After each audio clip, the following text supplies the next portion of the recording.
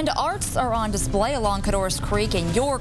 The unique creations and sounds that are up for sale at this annual event when Fox 43 News at 10 returns. You're watching Fox 43 News at 10.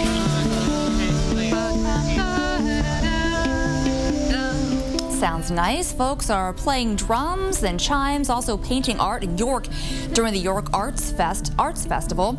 Now, all kinds of art is on display and competitions are held for the best designs and other categories. Kids and adults are also busy making these murals with chalk on the sidewalks. For us, it's fun just to see people's reactions with the event, exposing the community to art and get an interest in making the community a more beautiful place. And the annual Yorkfest Arts Festival wrapped up this afternoon.